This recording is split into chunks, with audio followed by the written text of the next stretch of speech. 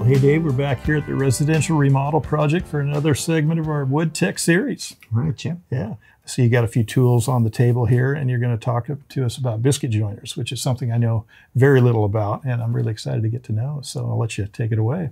All right. Well, a lot of people think that this is only for cabinet makers, and it's really a very useful tool in all kinds of remodeling too, as well as obviously construction in a shop. But let's talk about what the joint it makes actually is. And we call this a spline joint. So essentially, if you can imagine, I have a piece of plywood here. You've got a groove in one side, a groove in the other, and you get a bridge that goes across it. Okay. Okay. Now that bridge, when we often use this, we're going to just use this piece of plywood as an example. And if you pull it a little bit apart, you'll see the grain is, for this spline, is going this way, which would mean you could snap it. Now if you flip the piece over completely, you'll see the grain is going across the joint. So it's much harder to break. Right? And spline joints are very common. The problem is that it's very hard to take, for instance, a counter edge that you're putting a piece of wood on, take a 12-foot counter and run it along vertically on a table saw. Yeah. So they came up with this back in the 50s, and they came up with a stationary machine, and they called it lamello, and it's lamell is German for thin plate. And they would make these plunges in with a circular blade, and they had this piece of wood spaced perfectly, and it would go right into the kerf. Now the kerf was 5/32. All biscuit joiners make a 5/32 of an inch kerf. I'm assuming that's probably a couple, maybe 3 millimeters. And at any rate, with this kind of a joint, you can put things in alignment. So if you take that now and just flip one piece over and put it back together, what do you notice? Do you see how they're not flush anymore? Yeah. Okay. So you have to register or align from the same face when you're making this. Interesting. Okay. So these lamello biscuits, we call these biscuits, these thin plates. Yeah. And if you'd be so kind, just break it.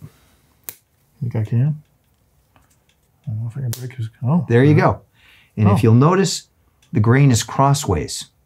On an angle. Yeah, it's on an angle because you can put these in almost vertical as well. Okay. So it's trying to give you something that's not something that's going to crack open, and it's not going to be a complete bridge crossways, because this may go in a variety of different... No matter how you're using it, whatever orientation. Yep. Okay. And I will tell you, these biscuits don't taste very good, but they are compressed beech wood, and they tend to be beech. Even when we make them here, we'll use American beech, but the beech is kind of like Europe's oak.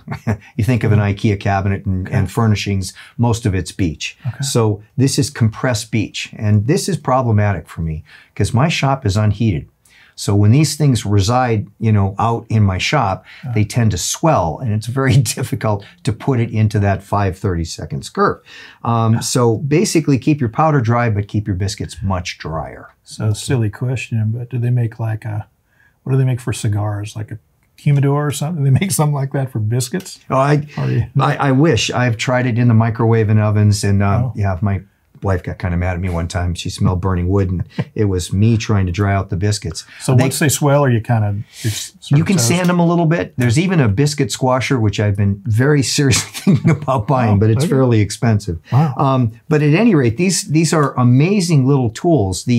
The standard for this, they come in a 0, 10, and 20 size, I should say, and this is what most builders know.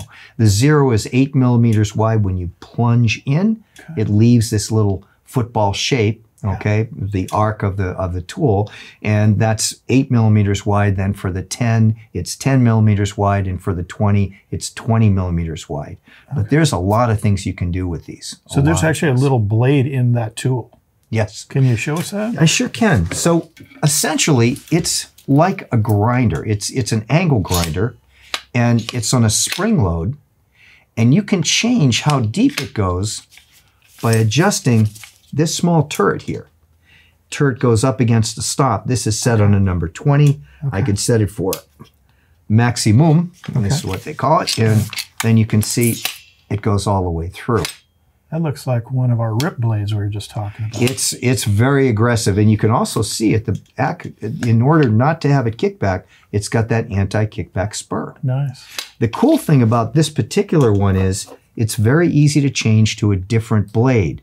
Would give you different size biscuits. Okay. And the original Lamello, so what ended up happening, that stationary machine became a portable machine in 1969, and it just took cabinet makers by storm. Everyone wanted one. And this is the original, the Lamello. They come in a variety of different shapes and sizes, lots of different cutters, and most of the accessories that we think of for biscuit joining actually come from Lamello.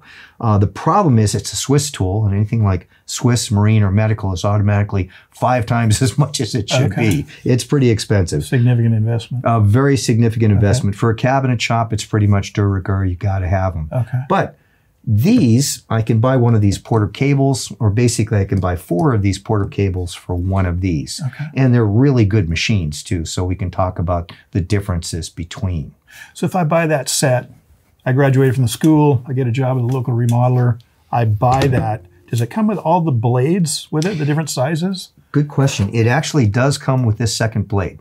Okay. So just 2. So really, it allows me to do 2 or 3 or 4 biscuit sizes. Right. Okay. Now with the Lamello, you can change out a lot of things. There's patches and everything. Okay. Let me give you a little bit of an idea of what we're looking at here. Okay. So, oh wow. if you take a look, we not only have much larger biscuits, okay, the S6, we have our 20, our 10, and our 0. We have the Sub-Zero biscuit, and then we have a face frame biscuit. And you can see we've got them for inside miters. Now, these are just the wooden biscuits, too. And again, when you break it, it's always cross-grain. Okay. But there's some other areas that would be really cool. This one is a clamping biscuit. It's kind of like a shark. The teeth go backwards. So what you would do is, if it's an area that you can't make a clamp, you know, something like maybe a soffit or something like that, and you can't get a clamp behind it, you would put a glue biscuit, that would be one of the wood ones, a clamping biscuit, a glue biscuit, a clamping biscuit. And then they even have it, this is for solid surface materials like Gibraltar, Cherelle, Corian. And the other ones that they have are pretty amazing. These are just a couple of ideas here. Very much like what you'd see in what we used to call knockdown furniture. The industry didn't like the word KD, so they said, let's make it nicer, and they made it RTA, ready to assemble. So you think of getting a flat box from IKEA and putting it together. Sure. These are RTA fittings, but there's no reason that a builder can't make them if it has to be taken apart all the time. Okay. All right. And the fun never stops with Lamello. They actually have this new piece system, which again is simply a larger form.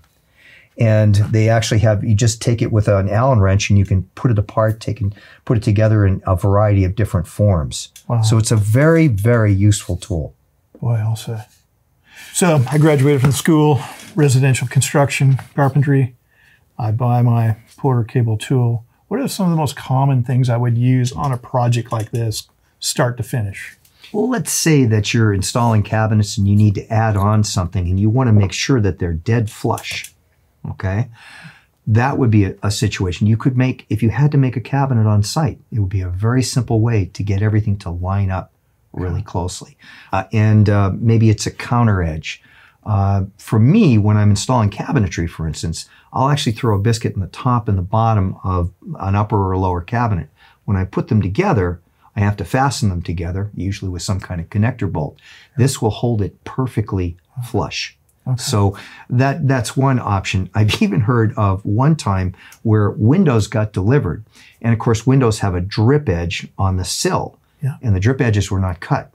So the apprentice, in this case, actually plunged in and went along to create that drip edge. Wow. It's pretty cool. Wow. If I wanted to pre-assemble my exterior window trim, would I use a biscuit joiner? Yep. Or would I use a Preg tool, or either? You can use pocket holes. You can use both. The thing with the pocket hole, of course, you have to have it exactly aligned. Okay. But what's nice is to actually throw in a biscuit, whether you would put in adhesive or not, throw in a biscuit, keep the alignment, and then go ahead and actually throw your pocket holes in. Okay. So that's one option. it never seems to be on, you're always going to find new uses for this. Yeah. Now, one thing that's really big is that people don't understand. A lot of times, let's say you're putting on some trim and you need to make your miters line up perfectly. So the nice part about a biscuit is you can actually move side to side. You can't move vertically, but side to side. I got an example here for you. Okay. So here's one with two biscuits. Okay. Okay. And if you'll notice, when you put them together, we always mark across the joint, only across the joint, slide it side to side. This? Yep. You've got about a 1/4 inch leeway, wow. Which means when you're trying to make your joint up nice and tight, you can actually keep shaving it, say it's on a miter saw, and then put it back together. And we call it sneaking up on the cut, you know, so wow. basically sneaking up until you've got exactly the kind of joint that you want. Super. So there's some latitude. Where there is no latitude and you can feel it, you can't go up and down. You can't go vertically. What would be some of the maybe less well-known or common uses? I think you told me about how you sometimes buy trim for a job site and then what you do on site. Exactly. Most of the time for me, I'll order 10s. It's pretty standard. But if I have to order specified lengths or spec lengths, that's going to cost me more. So if I have a 16-foot room, I'll just order 10s. And the first day, I'm usually doing a lot of setup for the job. I'm putting down my protection. And what I will end up doing is wherever I needed that 16, and maybe a couple places in the house, then what I'll do is I'll go ahead and biscuit those together that night. The next day, it's almost like treating it as one piece of wood. And is that strictly a paint grade scenario, or do you do that with? You can do it in natural finish. And oftentimes what I've done is actually done a scarf joint on a big piece of molding. Gotcha. And by the time you get done, if you clamp it up correctly, it's really hard to tell where that joint is. Yeah, very cool. Are there any things that you should really stay away from doing with a biscuit joint? Either it'll fail over time or it's not safe or what have you. Is there any kind of connection in a... No, not at all. Okay. I mean, when you think about the adhesives we have now, we are so fortunate. Okay. And any of the synthetic resin glues are incredible. You could use epoxide resins or polyurethanes. Yeah. You can use pretty much anything with a biscuit. Okay. The one thing about the biscuit, normally we tend to use a waterborne adhesive, like a yellow carpenter's glue. Okay. So when the yellow carpenter's glue gets after this biscuit, it swells the biscuit in the slot. And once it does, it doesn't go down. Okay. So it's pretty impressive. The joint is really strong. I was going to suggest you might want to step on a couple of joints we made up last night. Sure. Okay. Let's give it a go.